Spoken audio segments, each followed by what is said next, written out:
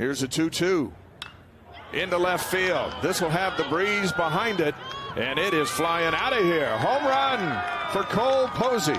That's the second long ball of the season for the senior, and Baylor strikes first. It's 1-0. Yeah, as soon as that left the bat, that was gone. I mean, that went over the top of the scoreboard out there. It's 347 down the left field line, 380 to the gap field. Got him again. BYU leaves one, but they score two. Shift is on. Three defenders to the left. Johnson takes off. Reuter bounces the throw in, and Johnson is safe. And the count goes to 2-2. Big Patrick Hale. And the first pitch he sees, cut down by Kemp. And what a throw and play over at first base. Are you kidding me? 2 down. Attack the rest of this game. Yeah, great coaches. It'll be fun to play for both of them. And that, with the shift on, was hit where BYU wasn't. And Tyreek Kemp has a 2-out single here in the 5th. Pitching staff here tonight. BYU again, as you said, Gary, very patient at the plate. Here, Reuter goes after one inside, swings at ball 3, and strikes out. Yeah, good pitch. That's a 90-mile-an-hour fastball up around the shoulders. You can see the movement on the ball. Really tails in on Reuter. Just a good pitch, tough to lay off. 2-1. And that one is into left field.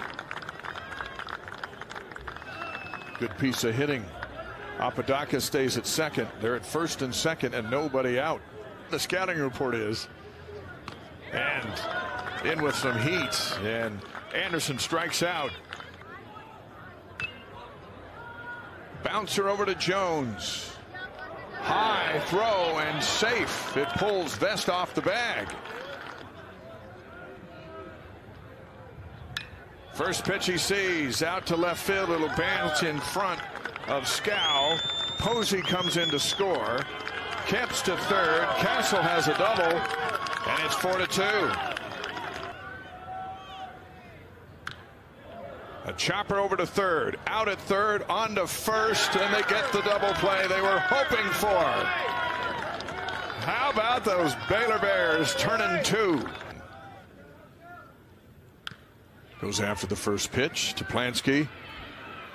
Throws high to first, but getting a foot down's Posey in time. Drop on that ball, great location. Here's the 1-2. Got him.